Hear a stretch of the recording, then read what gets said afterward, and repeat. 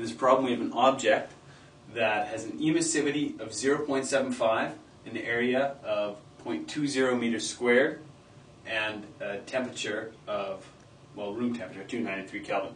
And we're asked, what is the power being radiated by it? This is very straightforward. Radiated power is given by this formula. P equals sigma A E T to the fourth. Now sigma is a constant equal to 5.67 times 10 to the 8th watts per meter squared Kelvin to the fourth.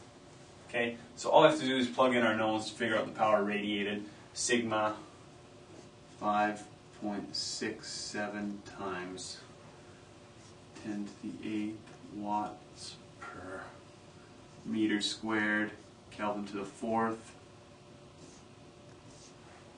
Area of 0.20 meters squared, 0.20 meters squared. E of 0.75. And temperature to the fourth, 293 Kelvin.